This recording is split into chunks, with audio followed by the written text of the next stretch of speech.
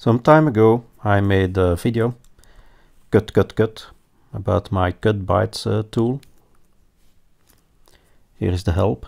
And one thing it already could do, but I hadn't documented it in the man page, and I don't think I had explained it, is that cut-bytes also accept here files. You can see here the hash indicator that indicates that cut-bytes accept here files.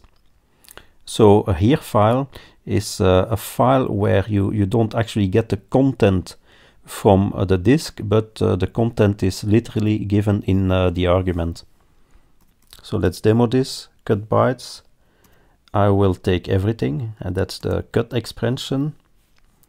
And now I start my here document with a hash. Now here on OS X I need to escape this character because it has special meaning. And now let me type in 41, 42, 43, 44, 45, 46, 47, 48, 49, like this. And when I do this, the output is actually the sequence that I gave. Now this can also be interpreted as hexadecimal code, like this.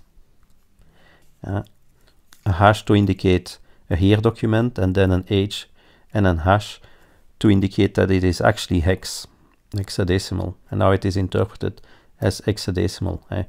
Uppercase letters A, B, C, D, E, F, J, H, I. And of course I can cut into that, say select the first two. So that's here documents, a literal hexadecimal, or you can also give base 64. It's all explained in the man page.